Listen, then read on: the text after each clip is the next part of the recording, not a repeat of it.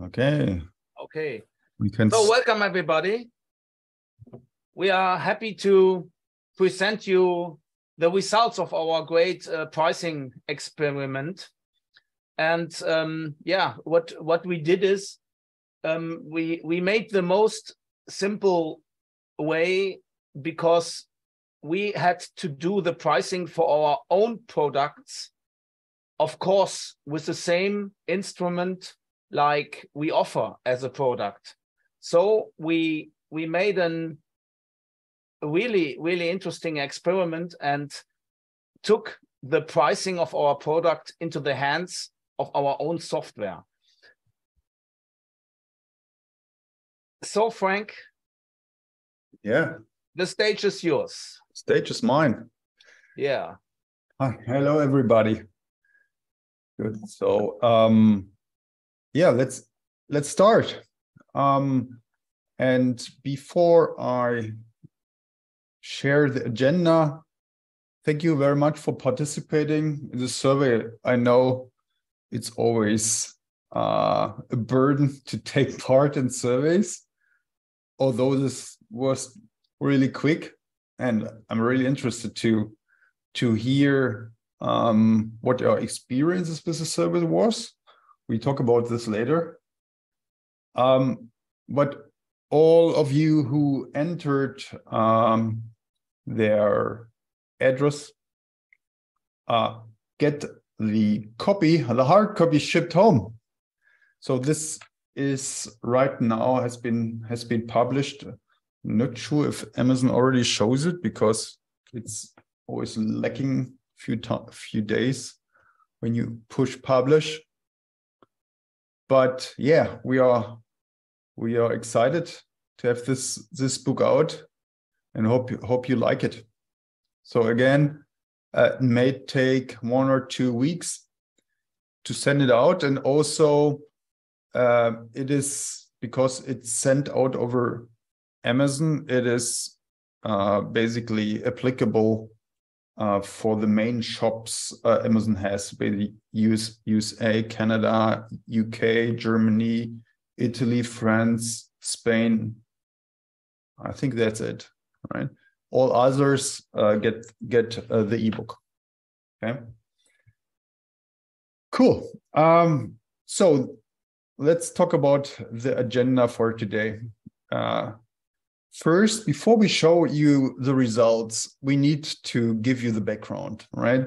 The background is pricing research, and we like to share as well, very quickly, very briefly, the study of the University of Westphalia, who compared different pricing methods.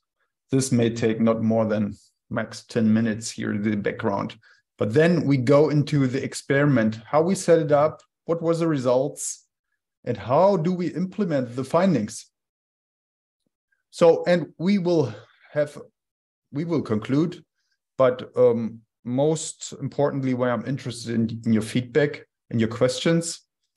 And we will not only afterwards discuss your questions, so feel free to write into the Q&A your questions. So Wolfgang will review that and interrupt me if there are instant questions. So let's keep this as a dialogue as much as possible. Cool, that's it. Let's go for it. Let's quickly talk about the background. The background is pricing research, and to our assessment, pricing research has 4 problems today. First problem is it is expert owned. Expert owned means, actually, if you want to do it, you need to reach out to an expert, because to do pricing research right, it turns out to be not so easy. Yeah, it turns out to be complicated. And even if you are working in a market research agency, there are typically only 1 or 2 people really able to set up a conjoint measurement study. So this means if it's expert owned, it's not democratized, right? So you need to reach out to someone. It takes time, it takes money, and so forth. And this also means it's slow. It takes weeks, not days. And it's expensive, depending on the method, of course. If you use a highly valued method, it's typically expensive. So doing a conjoint 10K or even for big studies, 100K is possible, right? But the validity is sometimes questionable, and we talk about this in a minute. I think we wanted to do a quick poll here, right? To make it interactive and ask you to which extent do you agree to those points? I launch it, right, Wolfgang? Sorry? I'm launching the poll right now. Yes, please. So just it's open here. You can agree to each of those points. Just it's a multiple choice thing. You can just let us know to what extent you agree that the existing price research methods have these problems.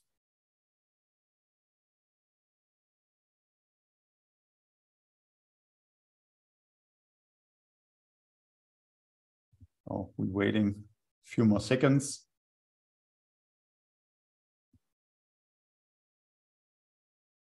It's an interesting race, so I'm seeing the results live, still moving. Cool. So now it's not moving anymore. Let me publish the results. Here we go. So 70% agree that the expert-owned feature is really the key problem. And still 1/3 or more agree to the other three problems. So the key bottleneck is actually that it's not democratized. Very interesting. Thanks for sharing. Cool. So when this is a problem, how can we improve? So what's the problem? Why do existing methods fail? And the answer is buying decisions are implicit. What does it mean? All of you know System 1 and System 2 theory of Kahneman, which basically says that decisions are 95% intuitive and instinctive. So if we want to understand decision-making, and when we talk about pricing, it's basically we want to know if someone wants to buy at a certain price. It's about a decision. And if we want to measure decisions, we may think of measuring the implicit knowledge of customers. So for implicit measurement, there are different methods out there. The EEG, electro EEG, and the fMRG, and the IAT, the implicit association test. So all of them have their strengths, and the implicit association test is particularly interesting because it is feasible to do online. EEG, or for fMRG you need a lab, and that's why it's interesting. That's why the method of implicit association, implicit intelligence, uses the implicit association test. So the research gap. We have a question here from Jose. Mm-hmm. He's asking, is there any evidence that support that current methods are failing? Yeah, we will show the results of the University of Westphalia, but if you interview professionals who are doing price research day in, day out, they know the limits of existing methods. So there is face validity in that, and there is evidence as well, as we will see. But of course, it's a black and white statement. So it's probably they do a good job, but obviously it can become much better, and this means profit. So basically, we have methods which are inexpensive, like Garber-Granger, and we have methods that are at least quoted as being highly reliable. And there is a gap which we want to fill with the supra price optimizer. And this is backed with research of 20 years based on the University of Hanover, first published by Steffen Schmidt, and we at Supra developed this further. So, but the basic idea behind the methodology of implicit price intelligence is to combine the implicit association test, AIT, with artificial intelligence, causal machine learning. Yeah, when you combine both, you measure the implicit and you also debias a certain effects from the market research, you land with a method which is better, easier, faster, and has fewer costs to process it. So, yeah, you can say, is there evidence? So let's talk about evidence.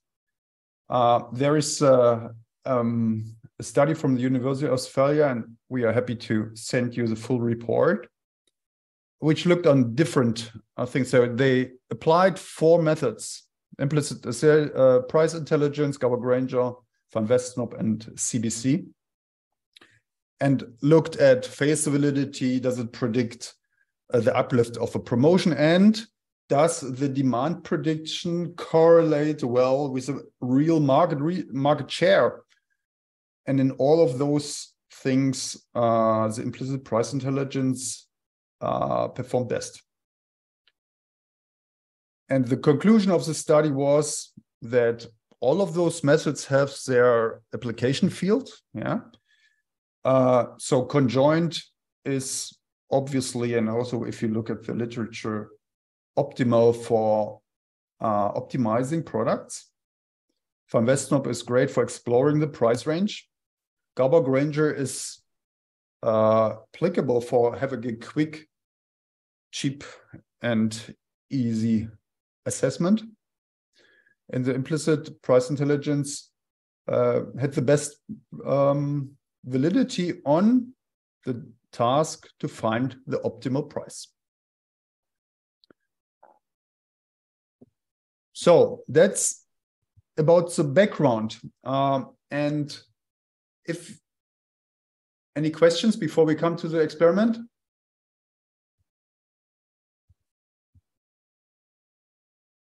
Maybe I have a question to you in the call who took the survey, participated.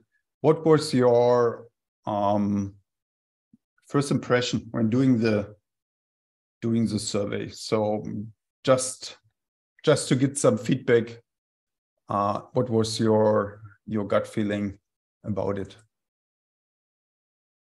Just put just a sentence in the chat, if you may. Frank, what I don't know if I only see in the chat functionality, I only see hosts and discussion members, and I think the chat is disabled, so yeah, put it in the Q&A. So that's good. There was a question. Yes, Ian. Yes, Ian is informing us that chat is disabled. So yes, so please use this F&A channel. Yeah. So maybe this is too cumbersome, this question. but I give you 10 more seconds to type something. One is, someone is writing, the survey was easy enough.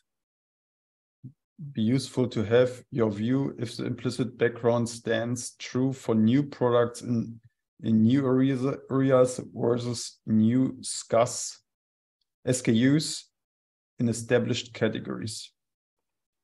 Yeah. So indeed, what the methodology is doing, it measures your gut feeling about the product. And that's basically what people have if they see the product. If they are first confronted with something they haven't known before, they still have an opinion. And this opinion very much guides their reaction to it. Yeah. And so it's actually universal. And especially useful for new products. Another one, I found it a bit confusing, lots of related but different questions that were hard to answer quickly, had to think hard about questions, right? So that's that can be true. And basically, if you need to think, yeah, then you don't have opinion. Yeah, so you are neutral, and that's what we want to know. And there's a saying in pricing, confused minds don't buy. So if you need to think, chances are high that you don't buy. The first impression was wide range of potential prices suggested. Yeah, was intended. But I didn't recall the product features I struggled to react to, don't want. Yeah. It sometimes you are puzzled from a point of view, but basically that's okay, right? So that's okay that if your neocortex don't know the answer. So it really measures the implicit gut feeling. The survey makes sense. Would be great to have free access to the tool to test it more. Good to know.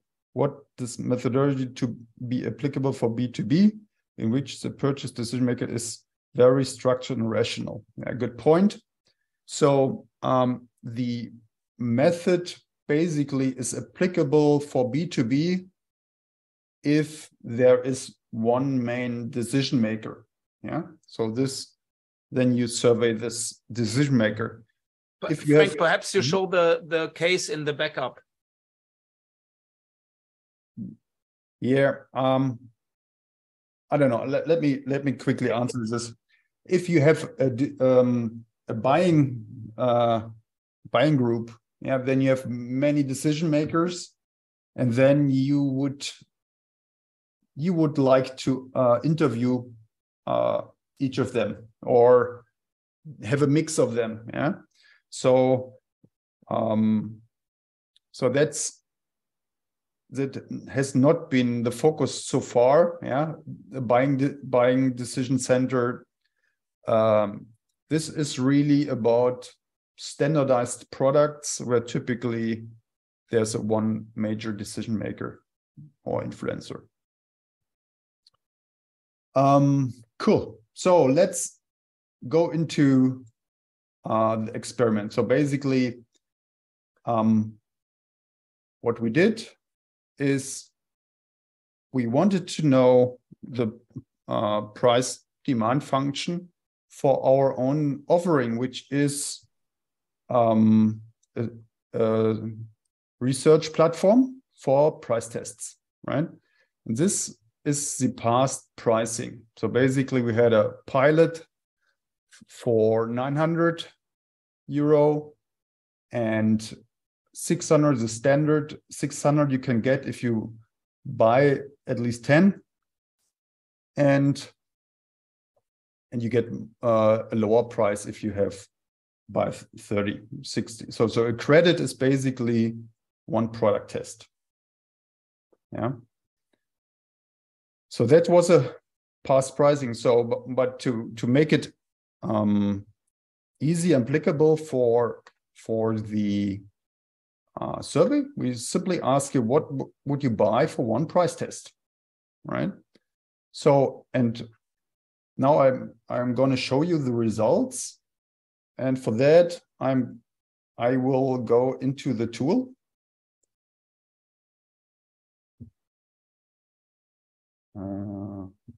Okay, I think I need to log in again.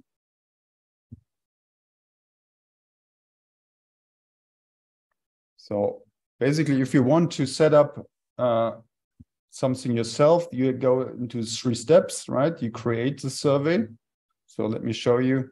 Basically, I have here the super price optimizer. It's simply set up as an agency mode where we get a link that can be pasted in an email. That's what we did, right? Got the survey link out of it.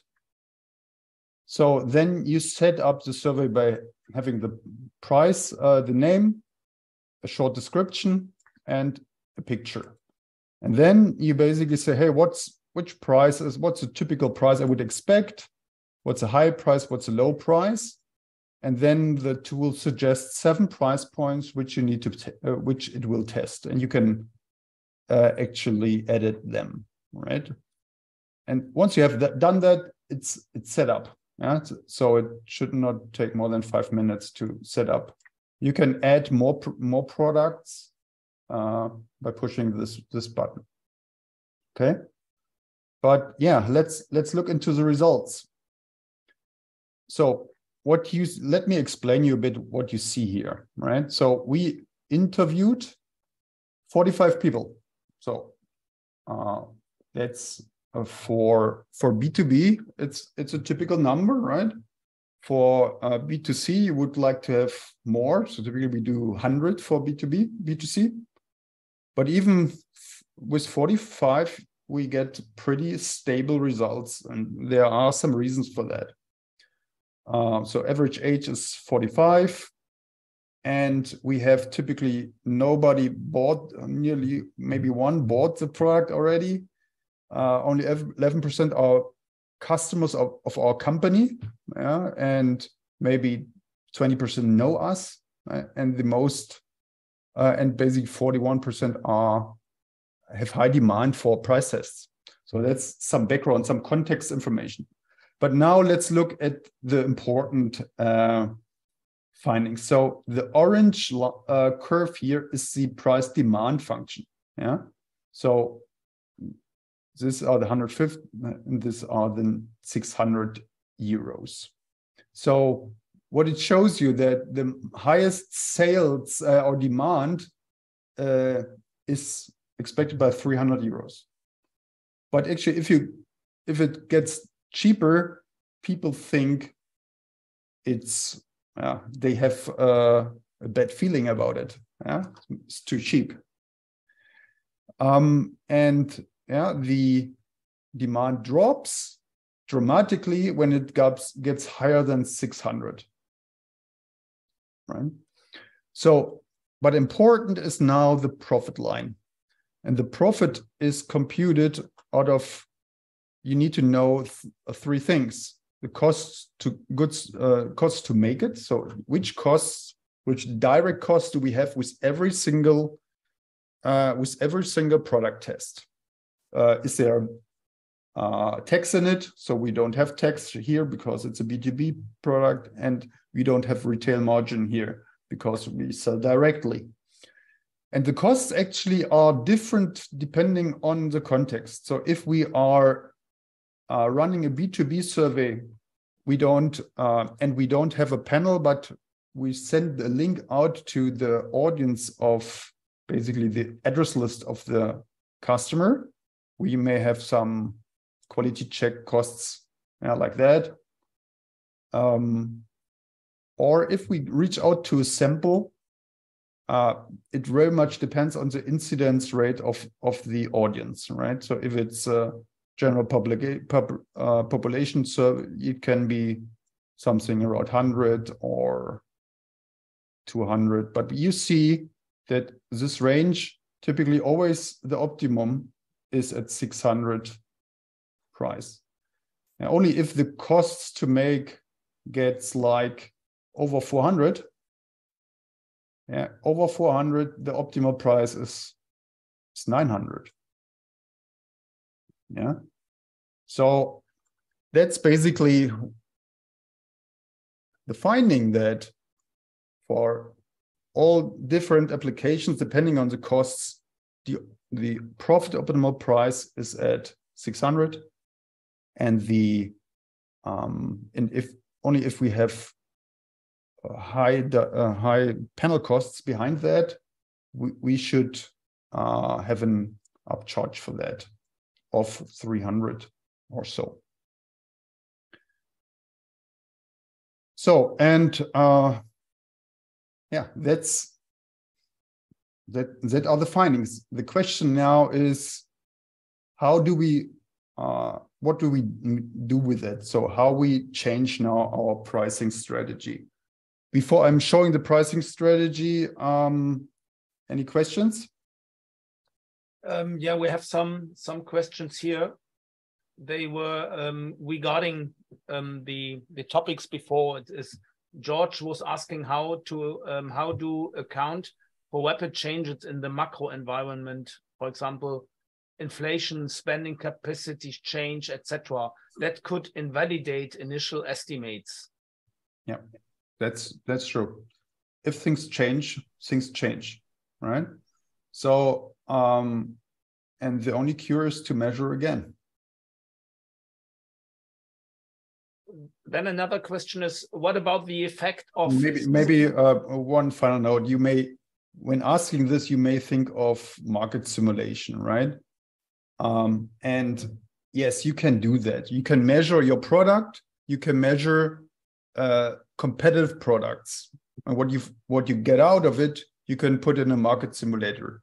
So we have this as an Excel tool, yeah. So if you do that, you get an Excel tool from us. They can then simulate basically when the environment, basically if the competition changes prices, right? If they change prices, what does it mean to your price demand function? You can simulate that, but you of course cannot simulate everything, like, I don't know. So sooner or later you need to retest and think if perception of customers have changed. Then another question was, what about the effect of stimulus? Very visual, with some brand narrative and advantages versus the light amount of information for your tool. So I'm not sure if I got that. Yeah, the influence of branding and because what we measure is not the or what the asker. Yeah. So we try to give as much information as possible. So it's even, if it required, you can even add an explainer video to the description of the product, right? So you can have a very detailed description of the product, so that the goal is that before taking the implicit association test, the respondent is as formed as people are in the buying decision, right? And if they are typically, if you have consumer products, they are not very much informed, right? Say a one-liner of text is enough. And Nihit is asking, also back to the survey, yes or no were asked on 4 or 5 different criteria, such as risky, buy, etc. How did you arrive at the demand function from those 4 or 5 different measures? Good question. So that's where I can go into this discussion here. The right side here explained that a bit.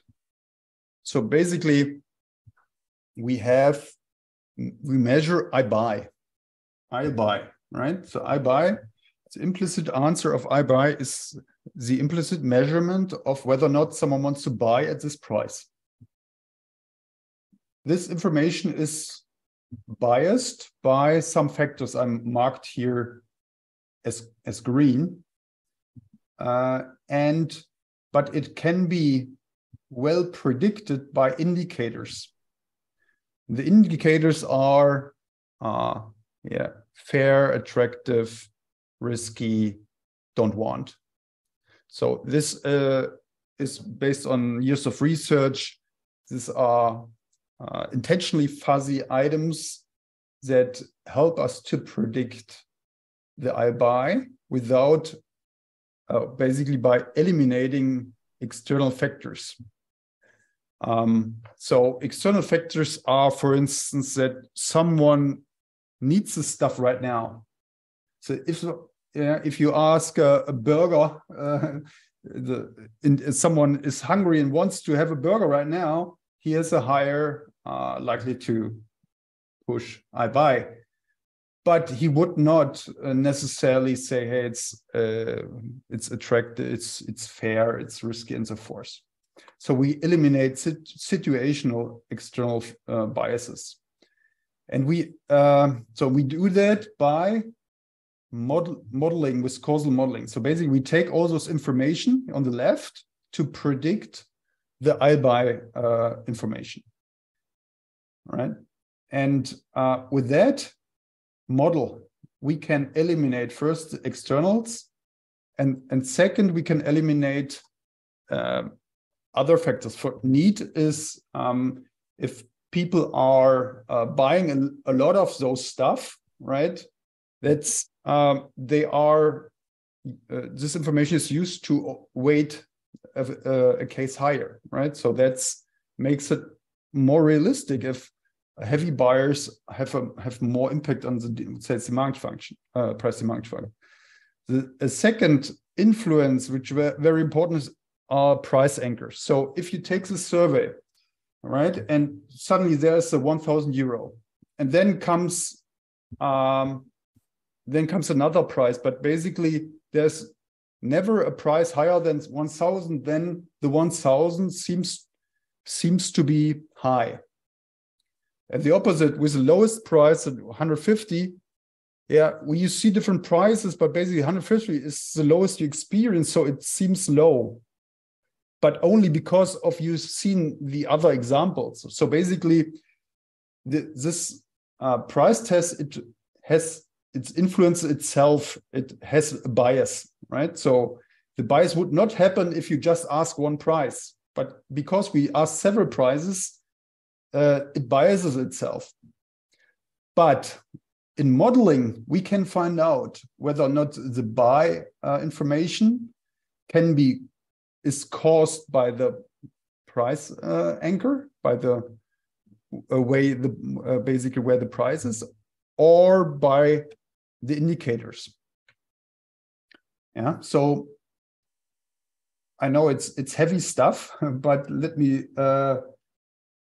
summarize quickly. So basically, the causal AI modeling is for debiasing the information. So from this very simple survey, we get a pretty robust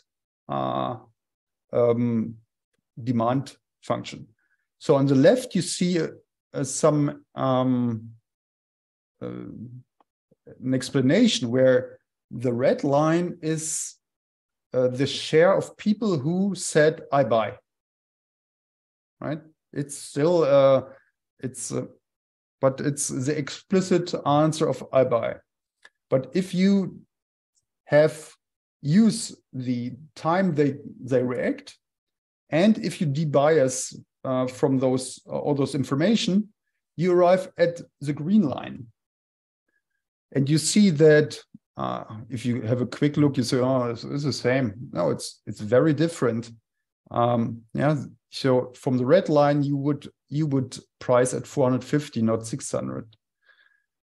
You would overestimate the impact of 750. Yeah, and you would wrongly assume that the 550 would even sell more. Yeah, so that's basically we compare again. implicit price intelligence combines implicit measures with causal AI debiasing. Yeah. So it sounds like heavy science, but basically the input and the output is simple, and that's our intention, to just make it predictive. And now I'm showing you what we did with that. So again, this was the structure, the past structure. The pilot with one price test, and the standard was 10 price tests. And basically what we did is, hey, we need to sell one price test for 600, right? So that's basically the learning, right? The learning is 600 is the optimum. And at 900, we sell 1/3, right? So we should not sell a pilot for 900. We shall also sell the pilot for 600 to enable customers to try it, right? So that's why we aim for the new price is 600 for one price test, right? Not 10, but 1. So in this term, it got a bit cheaper, right? And but still, from a price strategy point of view, we still use the 3 packages framework, right? The 3 packages framework is, you have a package which is the price anchor, which basically tells you what's the value of what you're getting. Yeah. So on the left, that's a price anchor. And on the right, it is basically a volume discount. Yeah. So we see that, let's go back. Going from 600 to 500 is not dramatically improving the demand, right? So that's why we increased the threshold of the 500 price to 100 credits, right? And again, the pilot here, the price anchor, this is not a self-study anymore. This is something very different now. It's a full service study. So let me explain. When a market research agency sells such an analysis, it adds its consulting service to it. And typically, the prices on the market is around 2,500 to 7,500 or so. So this range is a price test, right? What you can sell. So we add this full service pilot, for someone who needs full service. But basically, as the main intention to have a price anchor. The standard is for self-service, but new customers still get a free setup workshop and free results workshop. So that's what we did with that. Questions? Yes, Ian is asking, can you do segmentation on the results? Those with experience of a product or other factors will have a different level of price acceptance. I'd want to ask additional questions around the main survey to understand customer segments. Yeah, so that's what we call agency mode. Yeah, you can do your own survey, and this survey is redirecting to our questionnaire. So, and you get the raw data, basically the demand prediction for every single respondent from our system. So, and with that, you can survey more than 45 or so. I would not recommend to do further segmentation on 45 responses, but if you have a larger sample, you can do that. And you can do that because you get the raw data, basically case data from us, and you can do your segmentation with that. Other questions?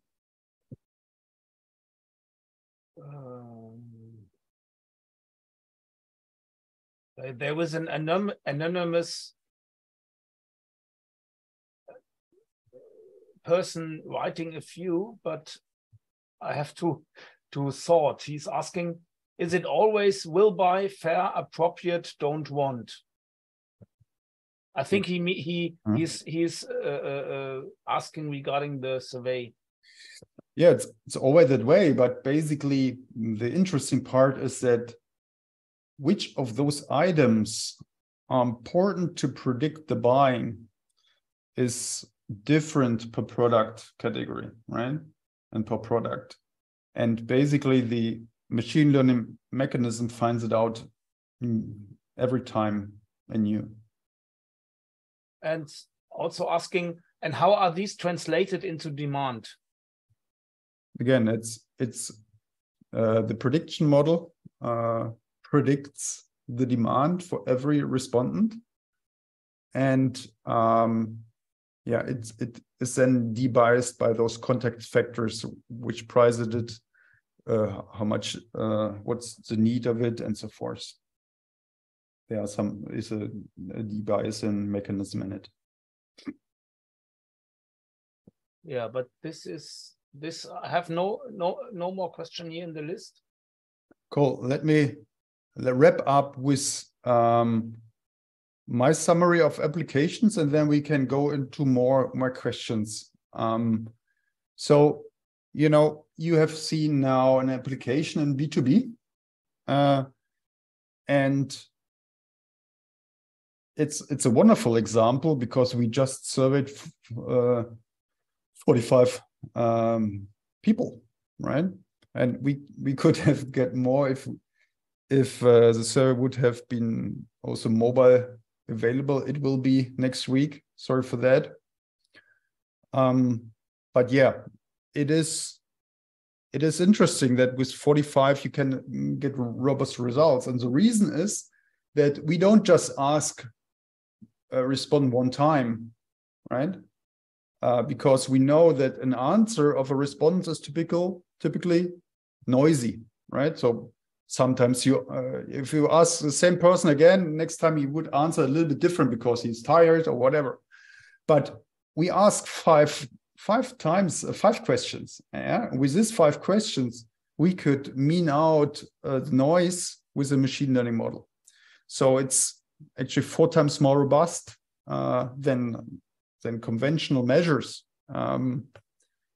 So that's why it's super interesting for B2B. But there are other applications. For instance, SMB brands in consumer products, they have the problem that if you are not a large brand, you want to have the sales data, and sales data from the retailers, it's quite expensive, right? So, and companies which do 100 million or less in revenue, they cannot afford those data. So running price tests on all of their SKUs is now possible because it's not expensive anymore, and it's fast. Also, retailers can now price their white label because there are brands on its own, right? And they have lots of that. So again, they don't do it right now because of several factors, but most of the factors are they have so much products. But if a product test is just $600, it now gets feasible to test at least the most important ones regularly. New products, that's actually, of course, every new product needs a price test because that's just one factor where new products fail. And if the pricing is too high or too low, they will not survive the first time. Discount uplift. how much should I discount in promotions my product? Typically, it's just experience or gut feeling. But what's the best prediction? And even for retailers, they put a product on front of the leaf letter, but they don't know what will the impact be, because it's a new product. They have never done it for this product before. And to spend $600 to know what's the uplift, pretty useful. Packaging design, same thing, right? So you could test different packaging designs, see what's the impact of a buying decision. And actually, the price test, this price is quite, it's also a packaging test, right? But it tells you what are the bottom line impact of it. And this seventh point is that interesting application, and we do another webinar on that in April, is to compare pricing for new customers and for repeat buyers. This is interesting for products who are very good. Let's put it this way. So if there's a product and you try it and you fall in love with that because it's so good, then the willingness to pay changes, right? So in this time, in this regard, you would like to know if you have such a product. And if you have that, you would rather price it according to the repeat buyers and try to win new customers by regular promotions. So that's just out of our head 7 interesting applications. And before we wrap up, I would like to know which of those applications do you think are useful? So not which are most useful, which are useful, so that we know, there are some where you doubt it's useful. So, I didn't. Katie, yeah. This was the past one. Okay, wait a minute. Here we go. Now, where is it? Is the second one, right? This one. Yeah. So, just 30 seconds. Please let us know. We only saw 4. We have just listed the top 4, I think, huh? That's a pity, but next time we know more. Yeah.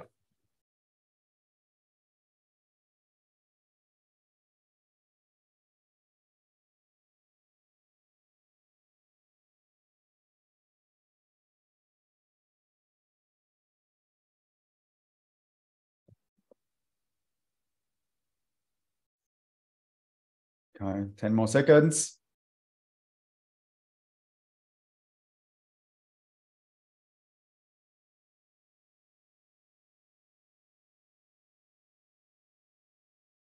Cool. So I am ending now. So results are, the winners are new products. Indeed, that's most obvious. Followed also 50% B2B and SMB, and retailers are 23%. Thanks for letting us know, and let's Katie, wrap up with some more questions. Yeah, Katie is asking, what challenges me is the efficiency of the answers of those who surveyed. How are they sourced? Are they paid? In essence, who are they? So many ways and reasons the information provided by those surveyed could be skewed and therefore inaccurate.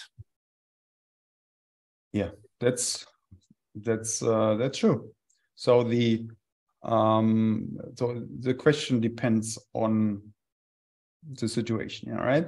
So we have 3 ways you can deal with that, or you can proceed.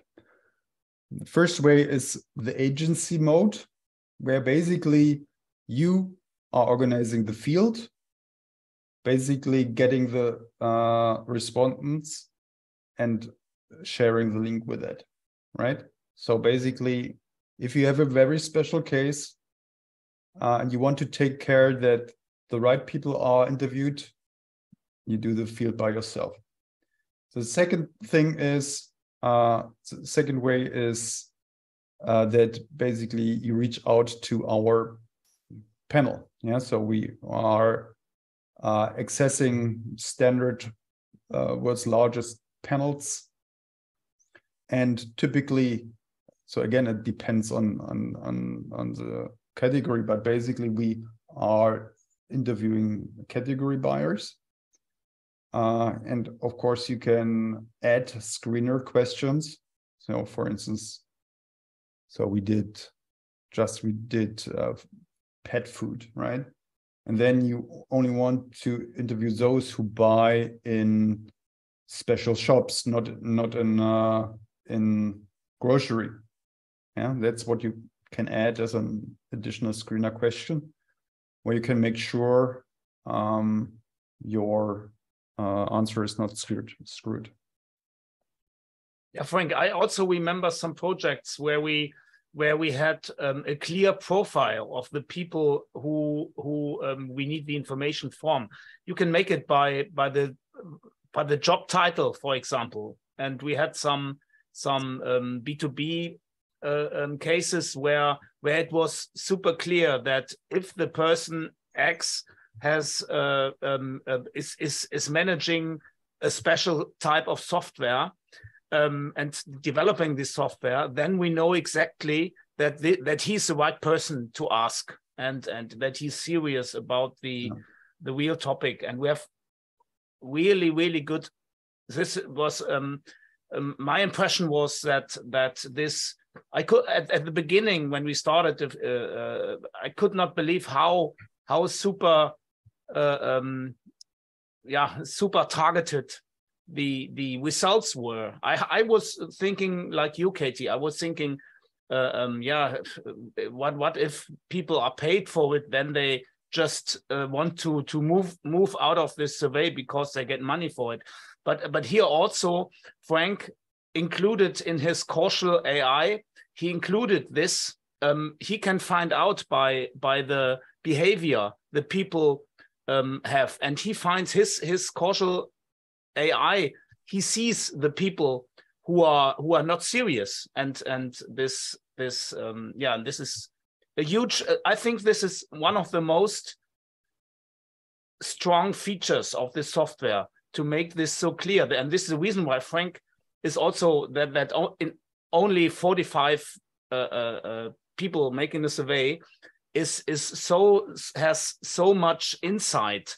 Perhaps if you have not this quality, you can ask 1,000 people, and with the same results. And this combination of screener questions, of your intelligence putting into the survey, and the causal AI, all this together makes it so super detailed and successful. Yes, and we are doing it the whole day, and it is really amazing what people are reporting us when they put, and they need a few days or sometimes a few months to realize the power of this kind of pricing.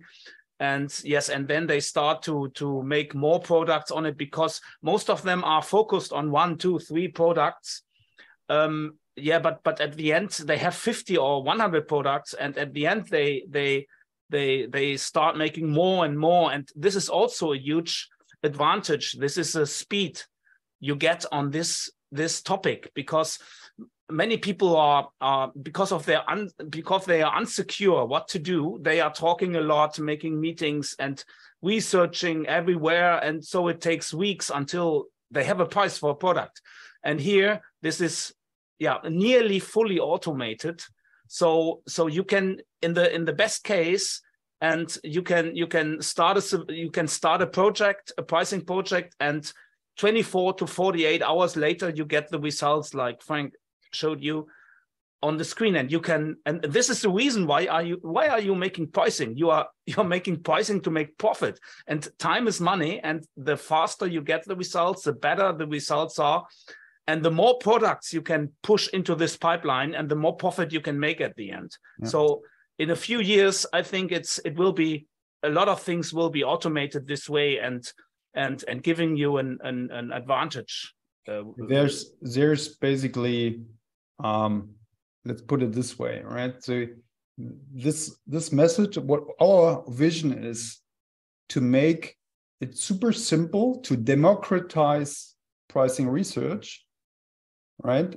And by doing that, you will make also you will have an error bar, right? And if you feel you need to customize that, that's possible. That's our agency mode.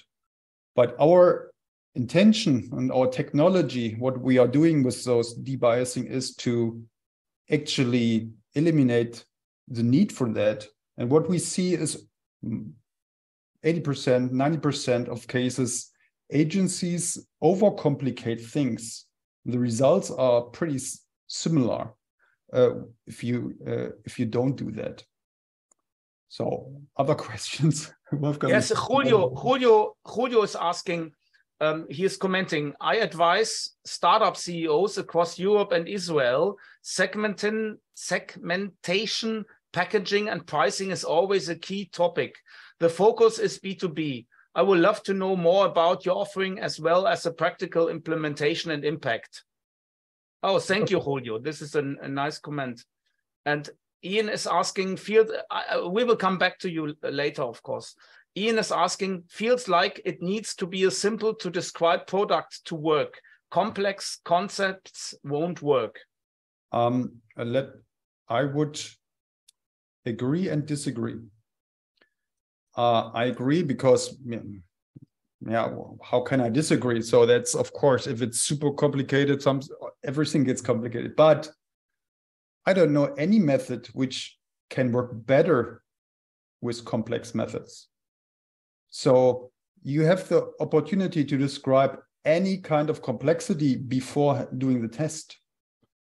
So in conjoint, you have just some bullet points which is altered, which is not a comprehensive description of a product. So if I compare different methods, these methods allow for the most complex description of products. That's my point. Sasa is asking, please comment how would your best advise the typical producer who uses different packages in size and material, promotion campaigns, paying for 3, acquiring 4 pieces, strategies at similar? So what's the question? Yeah, the question, how you deal with it, how we deal with it. So you deal with it by setting up each SKU is a product, bundle. Right? And each bundle will be a product, right? Right. So, right, it's not optimizing features. You just have a product, and if you have lots of different products, you have lots of different tests. Yeah, so price increase, but you can also find shortcuts, right? So you basically, if you have products in different sizes, you don't need to test every product with different sizes. You just do a few with the different sizes and you see a pattern, right? You see a pattern of the sizes of the product. So there are rules where you can eliminate complexity, but the basic idea is one SKU, one test. Sasa is also asking, is the program applicable for merchandise producers and for the services providers too? Yes, sorry. I mean, he's asking, if it's for services and products for services. So we have examples for services. If you are a retailer, it's applicable because you're there. You just choose and basically you optimize retail margin. And if you are a merchant, it's also applicable. You basically assume you are a brand without, basically you assume a brand and you optimize your profit. So I have no new questions here. Yeah, we are. No, there's a. Do you want to I button? No, I have many. Okay. So we have no new questions here. Wonderful. So again, if you have more questions or want to go into your certain case or want to go through with us through the tool, just contact Wolfgang or me at Wolfgang@Super.Tools or Frank at Super.Tools. If writing emails too cumbersome, just go to our website, push the get a demo button, and or access free, and you can make your own, you can simulate your own in an expert judgment modus. You can play around with the tool. Exactly. So maybe I can show that to you. If you are, you can basically open your own account for free, right? You go here, where is it? And open then this will be basically empty, but basically you create a survey, you add a product, and then you go here and push free expert judgment. That you push here, start. What you see is you basically enter what the experts in your company assume how many of 100 people would buy at this price. You just enter that, what you assume the result of the study will be. And as a result, you can watch what the result would be, right? So you basically have the ability to play around with the different assumptions. So this is all free, and you can already have some value from that. Basically, if you want to the opinion of the customer, you need to ask them. Cool. So I think we are full hour is completed. Thanks again that so many joined us today.